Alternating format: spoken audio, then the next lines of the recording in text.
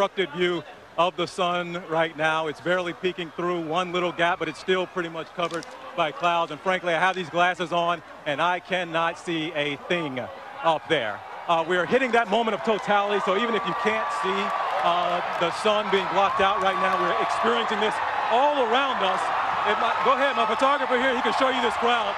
We got 15,000 people gathered out here for this party, and they're feeling these effects all around. This cool moment, we just turned to night, right? And people are taking this in. A lot of people do have the cameras out. A lot of people don't have them up at all and just are kind of in awe of the moment. And I said this earlier on Twitter, when this started, this ceased being a work assignment. You just become a kid again. You feel like you're in third, fourth grade science class once again studying.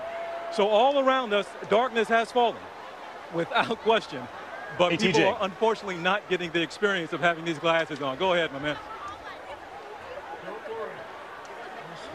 You know, we talked about this earlier. We mentioned the areas in America where your mind is going to be blown and where your heart could be broken by whatever the weather system is above you. I got to tell you, you got a minute 48 seconds left of max totality there in Carbondale. And as folks at home are sort of feeling this moment with everybody in that stadium just hoping for the cloud to pass because you see huge chunks of blue sky above you.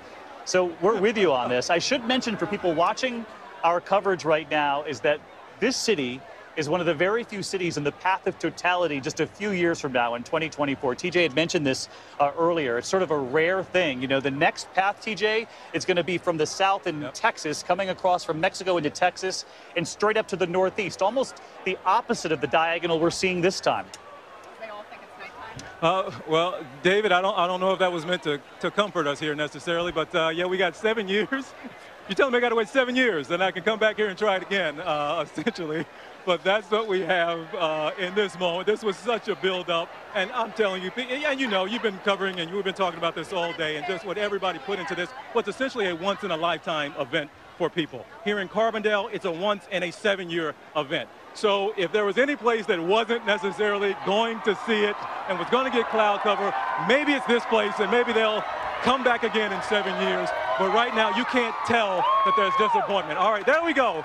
If you can, David, we're starting to get a little break in the cloud. And if you can't update me about the clock, we might be under 30 seconds left of totality. But we got a cloud that's really messing with us right now, David. Oh, we feel your pain there. 18 seconds left. If anything changes, TJ, we'll come right back to you. As you mentioned, if any place they can handle the clouds or a moment of there it is. Indecisive weather. Oh, you can see it. You can see a little sliver. Look, with 5 seconds left. That's the gift to Carbondale, Illinois. Look at that.